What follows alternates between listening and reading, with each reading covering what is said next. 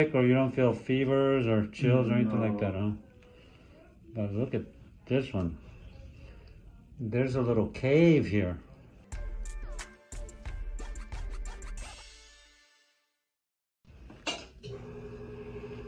Okay, we have Jonathan here. Hi, Jonathan. Yes. How you doing? Doing good. Good. Jonathan's diabetic, and he's here for possible ulcer. I don't know what's underneath here, so we'll find out. It's that he started with this callus just like this one on this side, right? Same one like this, and then it became like this. Yeah. Well, it's been bigger, but that foot has always been a little more problematic than that. Oh, than this one? Like this one, it probably it won't get any worse than that, or it hasn't ever.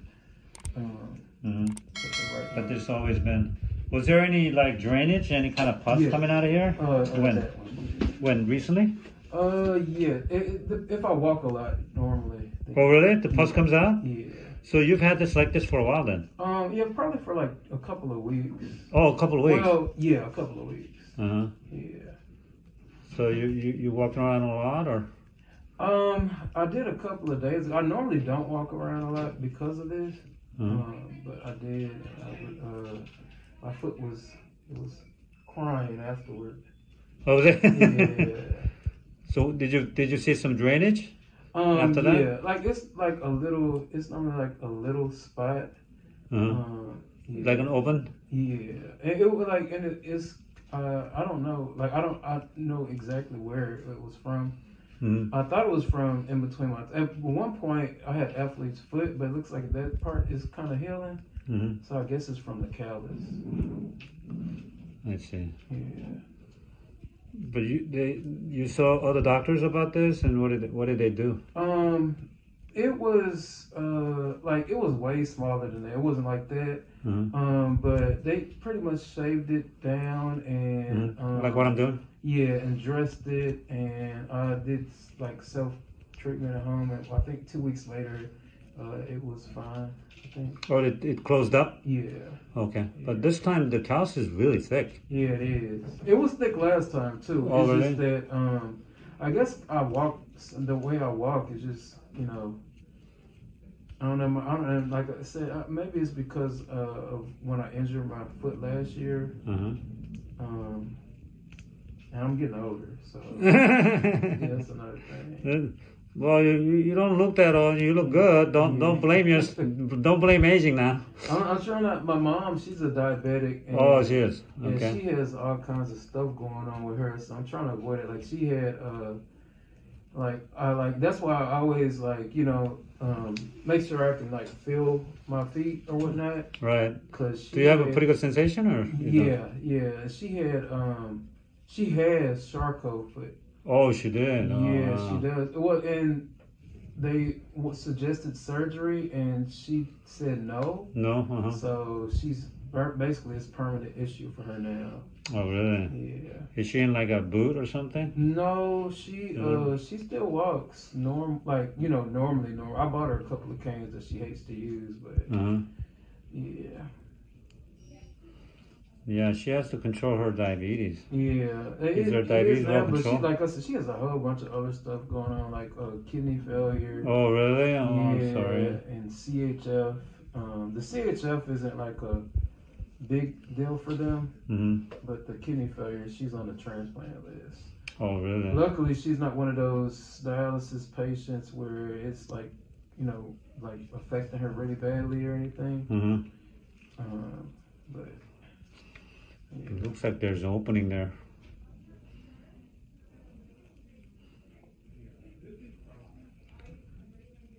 You don't feel sick, or you don't feel fevers or chills or anything like that, huh? But look at this one. There's a little cave here. Yeah, I figured there was something going on right there. Dark cave. Yeah. This thing is really thick. And we need to clean out all this now.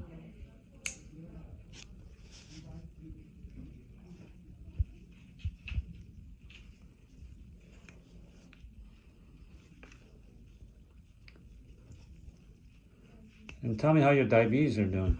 It's been pretty good, especially over the last year, but My A1C is probably between 6 and 7 normally. Okay. I think it's 6.1. I just had a That's good. appointment. Yeah, I just had one maybe a week ago. Mm-hmm. Yeah. And then you check your sugar all the time? Well, I have a continuous monitor. Oh, you do? Okay. Yeah. You told me you have an insulin. Yeah, I do have insulin, but that's just one. Like, he officially told me to stop taking the short-acting insulin. And the long-acting insulin, he said I probably need.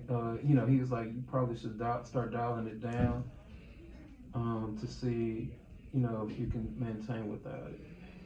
Yeah, because you're type 2, right? Yeah. Yeah, type 2 really shouldn't be on an insulin. Yeah. Unless your sugar is really out of control, because it's going to stop producing insulin of your own, which is very dangerous too. So unless you're type 1, you really shouldn't be taking insulin. Right. So I think you should definitely work toward that. I'm glad he did do a check, and because he was like, most of the stuff to me indicates that you don't have type 1. So that's, he was able to determine, he was new. I mean, because my primary managed it before. But yeah, he had started me on the endocrinologist, going to the endocrinologist. But who started you on the insulin? That was when I was a kid. They had me on insulin. Yeah. And then when did you get back on insulin? A year and a half ago. Oh, okay. So it's pretty recent. Yeah. Was the sugar going up and down a lot? Yes. At that time, huh? Yeah. Yeah. So if it's well managed now, I think it's a good idea to be off on that insulin, because it's kind of dangerous, because it can drop your insulin. I mean, your sugar level pretty. It definitely does. It's like a roller coaster. It's up and down, and you don't feel good. Right.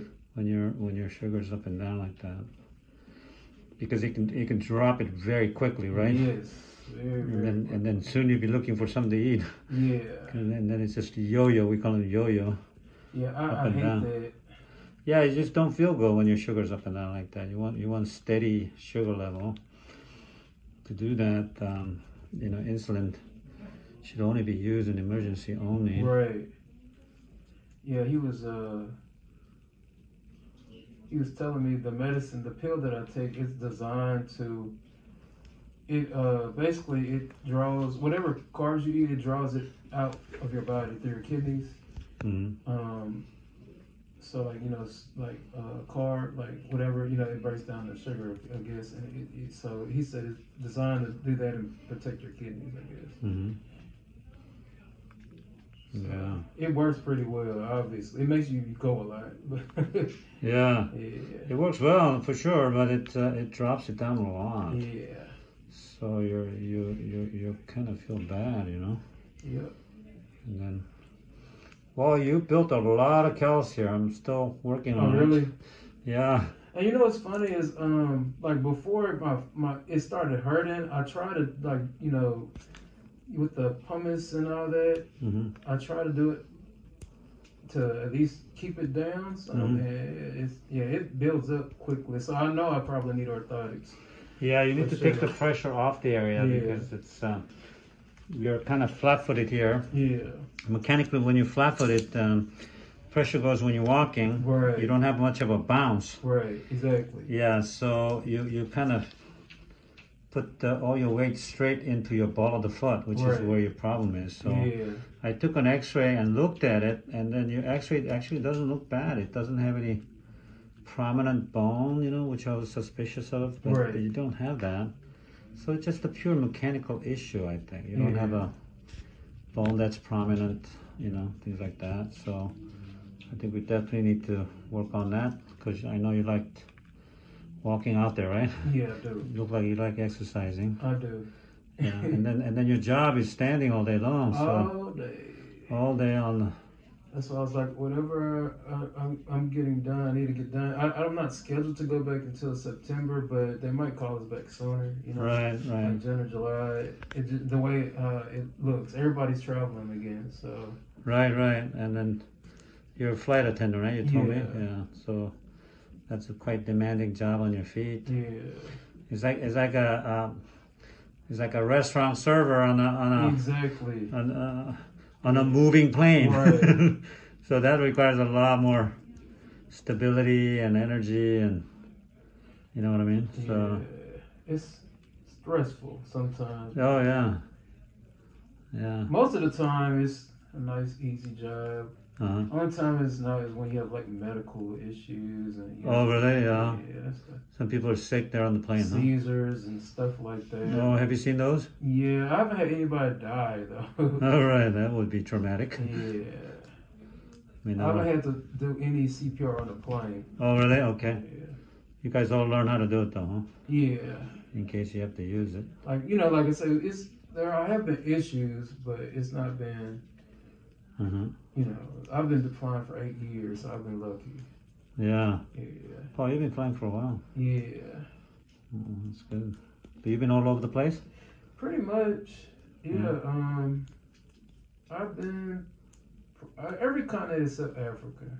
Oh, is that right? Oh, wow. Yeah. Well, Antarctica, of course. Yeah. Wow. I love traveling. Yeah.